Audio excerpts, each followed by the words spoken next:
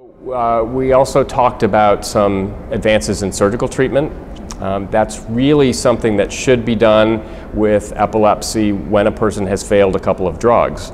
We need to verify the diagnosis, and if you think about this, the physician almost never sees the actual seizure. The patient comes in, they're fine, and they describe what happened, which they're probably not going to remember entirely, and they may not remember at all. They may just know they woke up on the floor, and they may not be a witness. So, if it sounds like a seizure, you treat it with one of your traditional drugs, lamotrigine, carbamazepine, whatever. The patient's fine. You don't need to worry about it. But if they failed a couple of drugs, you need to rethink that. So, we bring them in for recording of the actual seizure, which may or may not be an easy thing to do, depending on how often it happens. But that allows us to see the actual event with an EEG, with trained nurses, technologists to test the patient so we know exactly what we're dealing with. So sometimes we find it's not epilepsy. If it is epilepsy, that's a preliminary workup as to whether they may be a surgical candidate.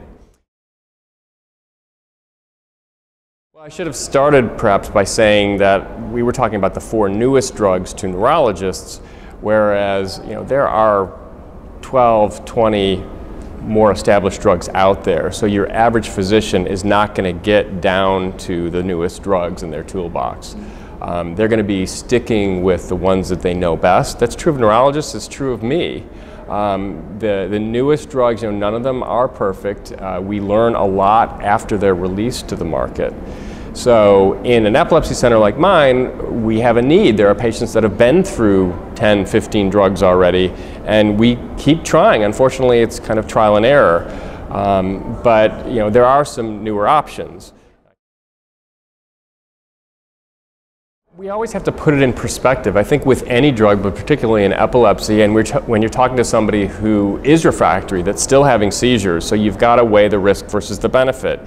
This is a different drug. There's a chance it may help your seizures. We really hope it will stop your seizures, but unfortunately there's no way to predict that until you try it in a refractory patient. And these are the common side effects. You can look at a package insert and you'll see 20, 30 things on there. We try to go over the more common ones because some of those, they're listed in the package insert, they come from the clinical drug trials. They may not have as much relevance as what we're really seeing commonly, but we always tell patients, if you experience a change that you're concerned about, you need to let me know, because there's always unpredictable side effects, especially when you're dealing with something that's supposed to work on your brain.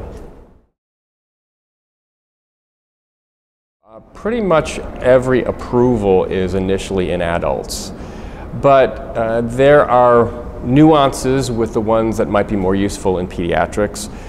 Probably it's safe to say that any drug that is useful in an adult may be useful in a pediatric patient.